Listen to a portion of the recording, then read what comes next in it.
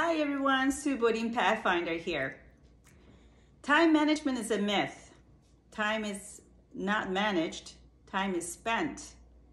If you're an entrepreneur and business owner, you have a list of things to do every morning, and you look at that list, you get overwhelmed, you're stressed, you're not inspired to do anything, right? You can't prioritize.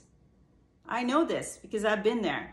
So in this video today, I'm going to show you a very simple, straightforward tool you can use to identify high priority, high payoff items on your list. It's pretty simple. So first thing what we need to determine is you need to decide how many hours a week you're going to work on your business. Let's just assume that you're going to work 40 hours a week full time. We have 52 weeks in a year. Let's take off 2 weeks off of that because you may take some time off or vacation. So we end up with 50 weeks a year. You take 50 weeks, multiply that with 40 hours a week, we get 2,000 hours a year. And next, what we need to determine is what's your goal for your business. Let's say that you want to make 1 million a year.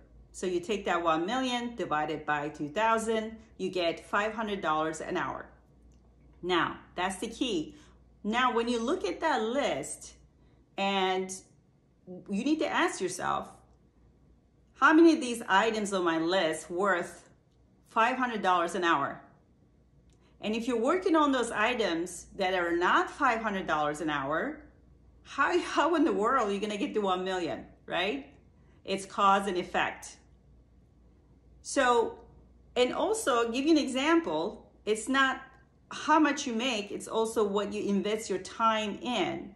Let's say that you have a task on your list that you have to call the phone company because they sent you this bill, there's some error on it, it's $10, they overcharged you. You call the company, you spend an hour, they agree, they give you the $10 back. Now, did you save $10? No, right? You spent $490. You didn't save $10. So keep that in mind next time. Remember, time is not managed, time is spent. So spend it wisely. Thank you for listening.